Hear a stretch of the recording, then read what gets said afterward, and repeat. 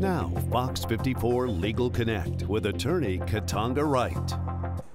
Welcome to another edition of Fox 54's Legal Connect. My name's Akila Brunson, and I have with me today attorney Katanga Wright. Hi, hello Akila, how are you today? Good, I'm doing pretty good. Good to see you. Good, I'm glad to be here and ready for this question. All right, so this one says, a close family member passed away due to someone else's negligence.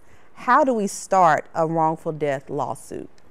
Well, first, Akila, for this family, I really feel for them. It's tragic. I lost my father in May.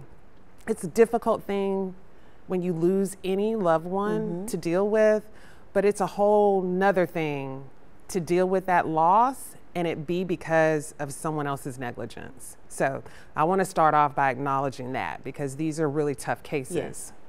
But you start a wrongful death case like you would any other injury case in the respect that we've got to do some investigating. So the first thing this family needs to do is find an attorney that's familiar with wrongful death cases. And then from there, that attorney is going to begin doing some background investigation.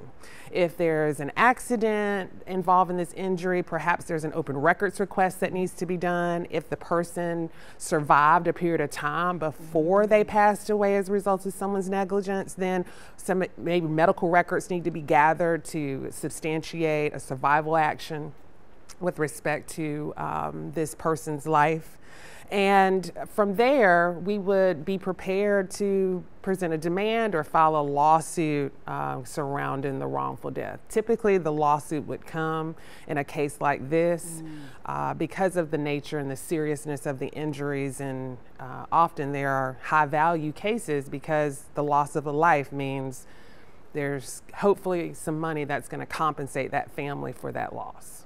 So how long would something like this take? I know people ask you that all the time, but how long would this take? I'm glad you asked that question because sometimes with these types of cases, it often depends on the defendant on the other end. It may be someone who recognizes they are responsible and will want to settle right away so that they don't proceed with having to defend in court or bring attention to this case in the media. Things like that could help a defendant want to settle.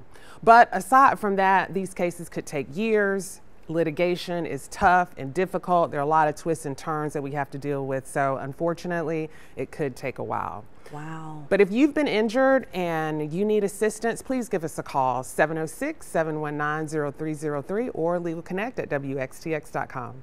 Thank you. Have a great day.